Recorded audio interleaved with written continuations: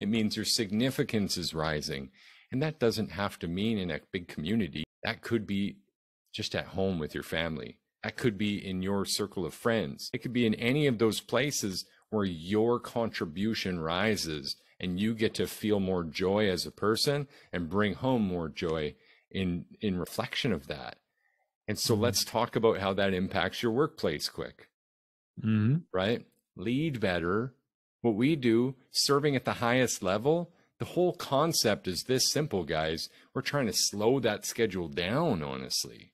I want it filled with joyful, impactful clients, people that we're actually going to serve that are going to enjoy our service. And that's also why the 80% conversion.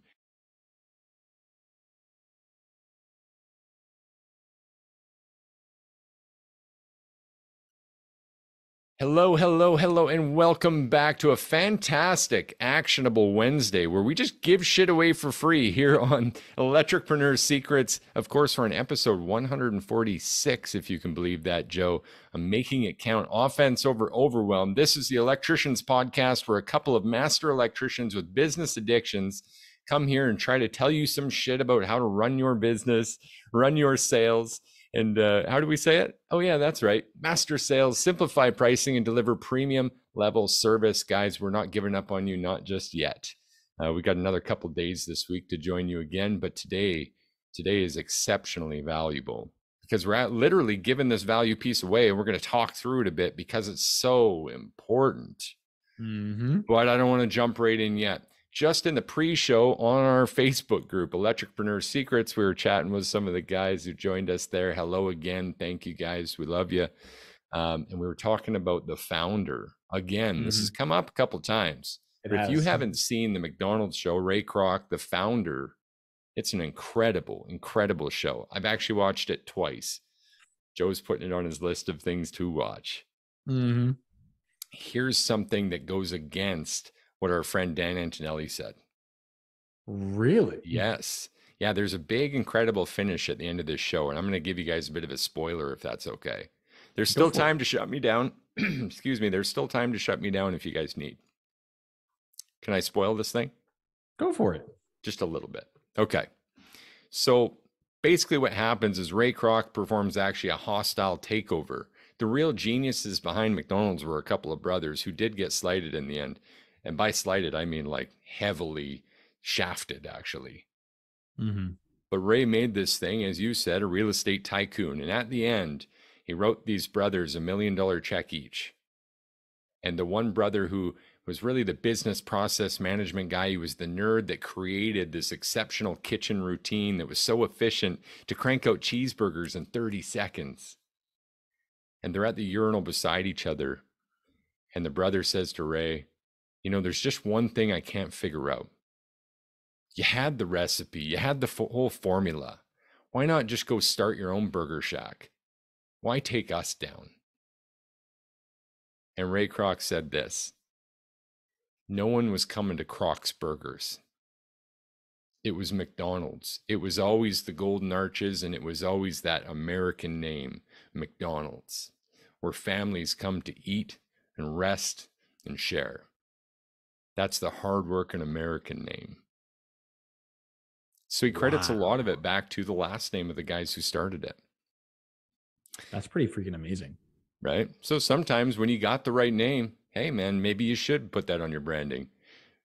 Hey, I'm not going to argue with Ray Kroc. I'll tell you that. The guy at this point has, what is it? In the end of the show, they say like $400 million a day in burger revenue. Could you imagine having that kind of revenue? Feeds $400 million a day of the world's population daily. McDonald's. Remarkable. Yeah, big time. Remarkable. Okay, here's what Ray did really good too. Tie this into today's concept. Success loves speed. He got into franchising with these guys and moved so quickly.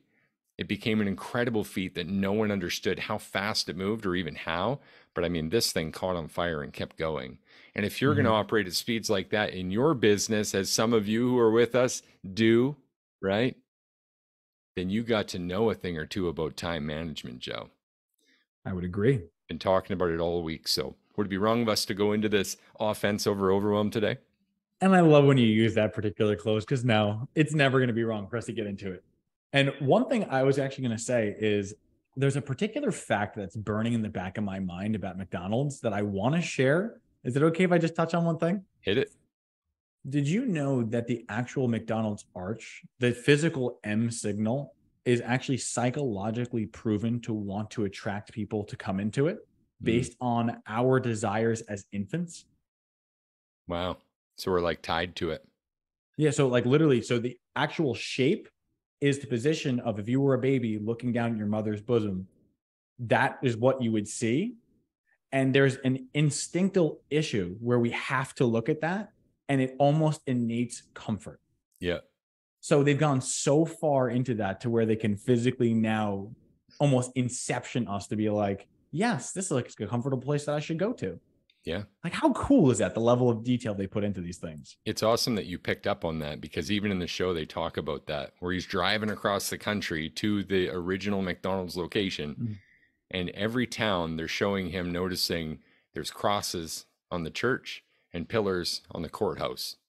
Those are the big monuments in every town. And so when he's trying to nail down this franchise opportunity, he says that to the McDonald's brothers, like crosses, pillars, crosses, pillars, crosses, pillars, golden arches, golden arches. He's like, nothing else is up there. It ought to be us. And so that apparently it worked. That's exactly what happened. Man, this just turned into a McDonald's episode, but gosh, I took so much from that show, man. I can't recommend that enough. If you guys haven't watched it, you learn a lot about business from this thing. A remarkable, remarkable learning movie. All right. I love it. Let me ask you this. Time as a currency. Time as a currency, Joe. If we looked at time as a currency, just 24 coins. I'm holding up the two fingers. Maybe I'll add 4, 2, 4 backwards. 24 coins a day. What does that mean to you? What are we talking about here? What's this concept? So realistically, when we talk about the coins, this is actually the easiest way that has ever been broken down, is that your life is equating to the hours that you physically live. Not just the hours that you're awake, the actual hours of your daily existence can be broken down to 24 segments. Now imagine that you need to take these coins and you get to choose where you allocate an hour of your time. The funny thing is as business owners, a lot of us don't assume sleep or personal investment is something that we need to put coins into. But if you think about it, if you put all 24 hours of your day into your business, your personal health, your relationships, what makes you you often ends up suffering. So for me, my first thought is to say, if we're focused on health, family, business, I'm trying to insert my coins in that order. 100%. Yeah. And to piggyback onto that, then this health jar is a bit confusing for people. Too much so. I don't mean like put a coin in, we're going to the gym today. What about your eating time? What about your resting time? What about your reading time? And to really back this up a step further is something we call the 6 basic human needs. I've talked about this before, but let's touch on them again. There's certainty. Certainty that tomorrow is another day. That requires some health, doesn't it? Yeah. The next one is, ironically, variety. We also need a changing environment. And a lot of us get that from our workplace. And some of us, it drives us crazy not having that. But even what about your health growth and diversity, right? Who you're becoming, the variety that you're learning from, what your family's growing into. Okay, so that's the first couple, certainty, variety, but then there's significance, contribution, connection, growth, both mentally and physically, right? All of these add up to everything we need from life. These are our pillars. Without it, our supercomputers, this thing we're harboring up in the skull that tends to do some damage sometimes, maybe for some of us in Overwhelm, more damage than good. That thing is craving those 6 items. That's what it takes, is a healthy balance in between those to actually not just survive, but thrive. Please jump in. I wanted to touch on that because I'm sure that some people who were listening to that last statement you make started nodding. And inside, I was nodding with you too. Because the thing is that this little meat bag that we have on our brain, it's just a ball of jelly, but it causes us so much anxiety and stress when we're in overwhelm. Mm-hmm. And the thing that I want to say is that if you're the person in the background listening to this and saying like, yeah, I'm often in more overwhelmed than not, and this thing, I hate it, it's constantly causing problems. I want you to know that by focusing on the health, doing the exact same thing we're telling you to do, it allows you to step out of that overwhelm and look at it almost in a third person perspective, almost as if you're your own consultant. When you're in the fire and you're not rested and you're just going job to job, not eating to not eating, it can feel impossible. But when you're able to take the time and say, I'm choosing where these coins are being allocated to, you'll find that that silence buys you mental equity. And that mental equity you can then further invest back into yourself, into your business at a much higher and more successful rate. Yeah. I want to give you a bit of a metaphor and a bit of a visual here for Sure. everyone listening and for yourself, Joe. Just imagine the power of your mind for a minute, your brain, like the complex environment that we live in. Our office here in Australia, look at all these buildings behind us that our fellow people have built, right? We're smart. We're an incredible race of beings. This is remarkable, man. Now imagine in Western civilization like we live in. Nick's with us. Hello, Nick, brother. Thanks for joining. Imagine we put all of this potential and we put it and lock it in the cab of the biggest track hoe excavator you can imagine. And now imagine you're on the pavement with this thing. You're actually in like a townhome complex. You're in an urban center and you're in this big hoe. And every movement has to be critically perfect because otherwise we're going to do damage, right? Mistakes happen. Now imagine maybe it's your kids or your teenagers or someone lazy around you. Maybe it's someone on your staff that really doesn't feel like they're doing all their stuff. Imagine they're in this excavator in their life. They've got this supercomputer and they're not quite engaging with it. They're not quite training to be better with it. They're not quite doing things that are impactful and building. So what happens? Unfortunately, there's a lot of things I could think of. And you think about if you had someone untrained behind an excavator just going ruckus through town, it requires the most slight adjustments. Like if you've ever been in an excavator and you're trying to learn how to operate it, I remember the hardest part was just making the most basic adjustments. It always came down like boom, just hitting the ground, jerking up, going back down. So we need that own training and time to better perform with the machinery of our lives. Exactly. And if you get bored in this machine and you're truly trapped in it, that's what it's like when we don't occupy our minds and be intentional with our time. Now imagine on the other side, it's you, business owner, putting all your coins in the business jar, putting all your coins into some jar intentionally, trying to fit everything, overwhelmed, right? Like you can feel this, right? But you're still in this big excavator and now time's not on your side. Now what happens? I mean, I think about it being, okay, anyone who's ever been a new parent knows what I'm talking about here. When we say, when we don't sleep, we go crazy. But even before that craziness happens, you'll see that your performance and everything you do slowly starts to drop. So it's difficult operating an excavator, right? But imagine operating it with 2 hours of sleep. Imagine operating it when you had a bender the following night, or when you're stressed about what you have to do next week, or your family or your significant others complaining, or your kids have something. And now your brain isn't focused on this 3-ton piece of machinery. It's focused on everything outside of it. And you try to do it on autopilot. And without the training, you just cause more damage. 100%. When you're mad, you start wrecking shit. I mean, we're using this machine that we have, all the levers, all these extra controls, our ability to even multitask, which is overrated, by the way, right? All these things that can work for us also are proven to be working against us if we don't mind the controls, if we're not a consistent operator, which seems to be the hardest thing to do in life. is just be consistent. That's why, no exception, our listeners, the people that haven't found us yet, but just look around you. How many people know exactly the course from A to B and can't do it? It's unfortunately too true for a lot of people. It's like you can give someone a map. Like I'm certain we could give someone an entire process from beginning to end without telling them anything about it, but just say, go run the play. And the problem is that it'd be too overwhelming for anyone to do, let alone if you're not rested, eating healthy. Like just think about your food as well.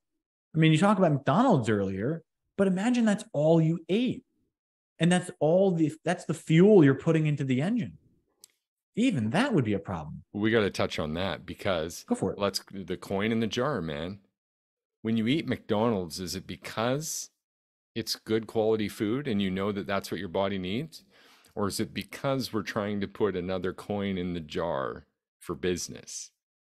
Is it because we haven't made time to make ourselves or procure even a better, healthier meal? It's because that's what McDonald's was founded on, is saving you time and getting you some cheap burgers in your belly so you can move on with your busy American life. The thing is I've been that guy before. I've taken a McDouble and put a McChicken in between it. Like we've all been that guy. Sorry, you've what? It's called the McGangbang. It's literally what? It's literally you take a McDouble and you open it up and you put a McChicken inside the McDouble and you close it down. It's like a brick of a sandwich. But that wasn't the point. The point I was trying to say Disclaimer, I'm going to go ahead and say that is ill-advised. We're not recommending anyone do that. Of course not. Of course not. The point is, I'm saying I've been that guy getting off the new construction site saying, I've just worked 17 hours. I need to go to sleep because I have to be up at 6 to get back to this site. And therefore, I'm going to eat some quick, cheap food. It's 3,000 calories for $2. That can't possibly be good for you. Mm-hmm. And it wasn't. I know I didn't operate at my best, but what do? If I were to go home and grill chicken and make salads and create wraps and delicious food, I'd operate better, but then I'd have to work less. Yeah. And so many of us find ourselves in that place that just doesn't seem to work with our time. 100%, man. And as a dad, I know so many dads listen to us, so many young families, and we're always looking for the best ways to help and influence our children to be not just like us, but better than us, so they don't feel these pains of the overwhelm, right? I think I had this conversation with one of our clients the other day. Like, one of my biggest fears is that my girls grow up and they have a value deficit, a self-worth deficit. I never want them to experience that. I want them to know their worth and know the value of time and what they're able to do in that time when they focus and put intent behind it. That's like the most important thing, because honestly, if your kids know that, then why would they ever go to drugs? Why would they ever go to alcohol? Why would they ever, get into inappropriate situations if they knew their worth? Wouldn't their partner have to equal up to that, match that? Yeah. You know what I mean? That security of life. What are your thoughts on that? I'm right on the same page. And in fact, I'm a girl dad, right? I've got 2 little girls. And my thing is, I want to be such a dad where they see how much I love their mother and how active I want to be with them and how important I feel that they are to the society that we live in, that's going to set the bar of who they want to be with. It's like the goal is no scrubs for my girls. They are going to end up with someone who is worthy of them. Love that. It's also a TLC song. So it is. I love you picked up the reference. Yeah. Scrubs. Anyway, we're not going to sing to you guys again. Probably will, actually. Yeah, we're probably going to sing to you at some point. But if that's the ultimate importance, how valuable could it be to have 24 plastic coins in your house with 3 jars, and to teach your children even this concept that every time we spend an hour, we're putting the coin somewhere. Mm-hmm. No matter, like, their jars might be different. It might be play and sleep and family time. Yeah. Sure. Right. Doesn't matter. The point is, this exercise is so important, because going back to where we started here with the health and the sleep, If you really take 24 coins and imagine 3 jars, again, health, family, business for us, right? In health, it's our priority, which means we're going to make a decision immediately. How much sleep do I need to be well rested and effective consistently in a sustainable format? Is there anything more important than that decision, Joe? More than sleep. I mean, I'm speaking through the lens of a dad. No, there's nothing better. Sleep is the first priority. And this is the number one place that people generally try to rob from. They really do. And sometimes we're just as guilty. I mean, how many times do we say, you know what? I want to deliver something extra to our team. I'm going to clock in after we've clocked it. Let's get it done. Let's push a little bit further. I mean, every business owner has done that. Yeah. But what I found from personal experience was by shifting from business, because originally, if you don't mind me saying, I started off with the business mentality and it almost drove me into the ground where all I was doing was business.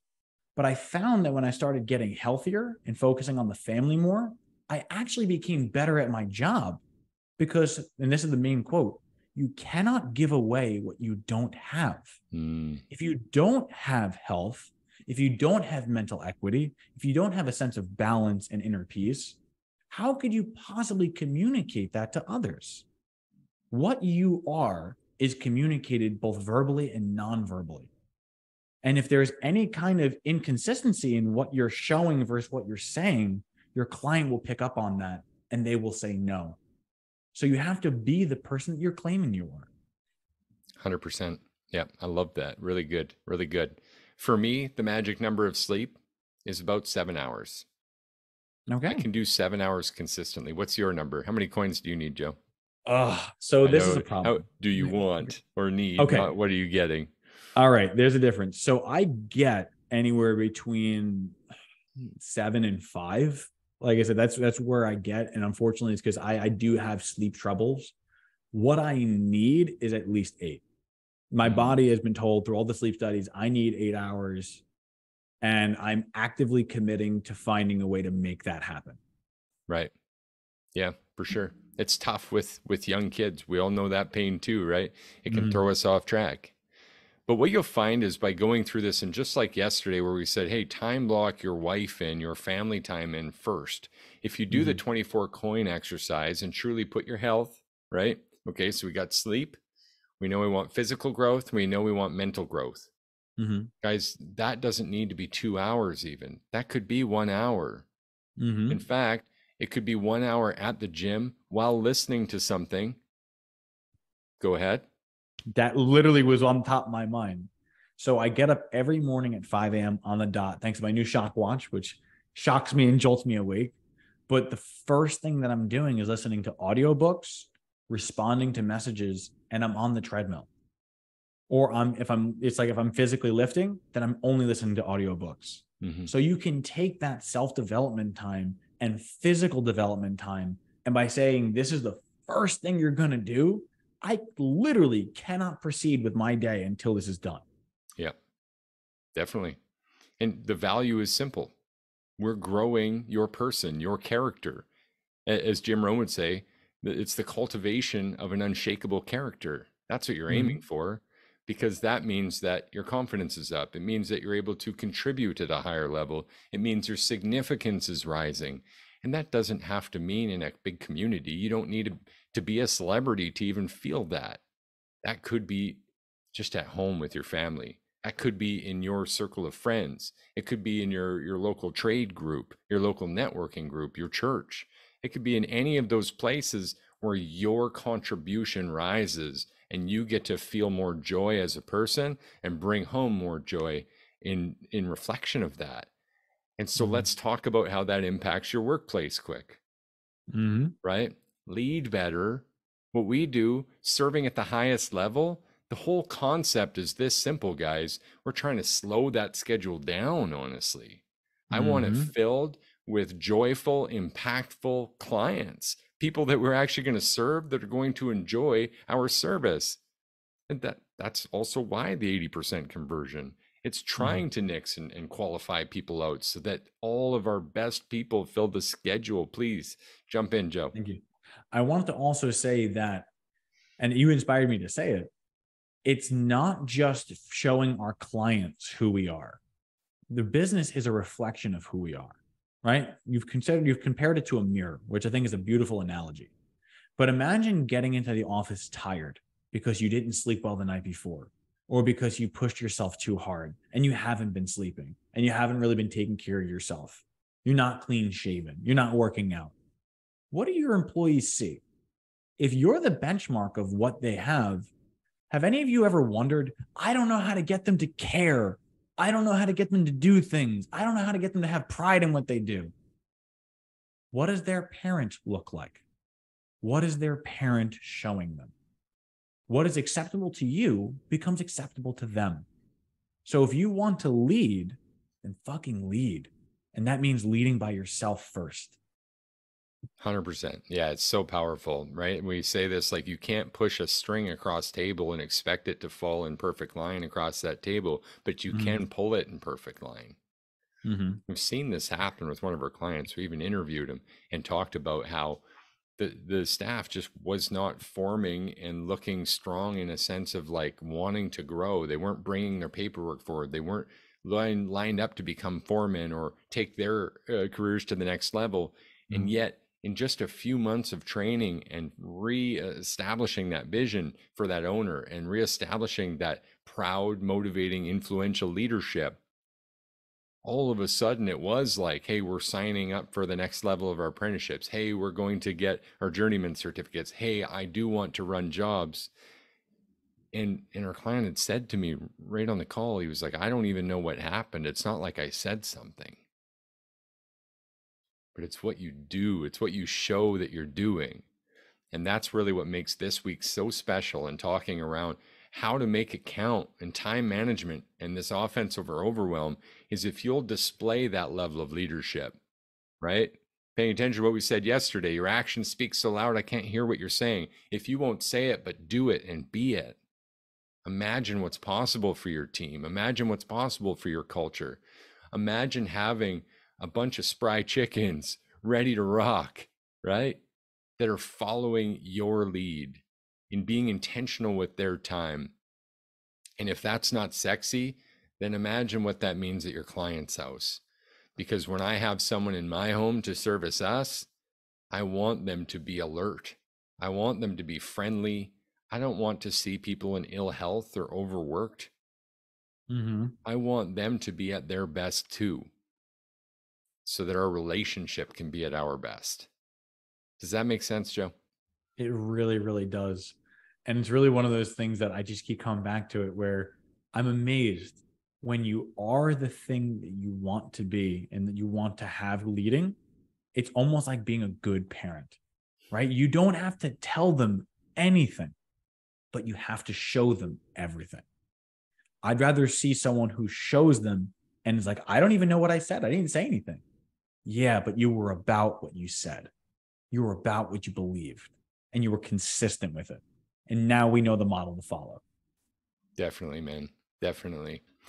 You know what, guys? I hope this gives you a strong visual for what that is. I hope at times it challenged your way of thinking. I hope at times it gave you a sense of calm and belonging and understanding what's possible here, because it is.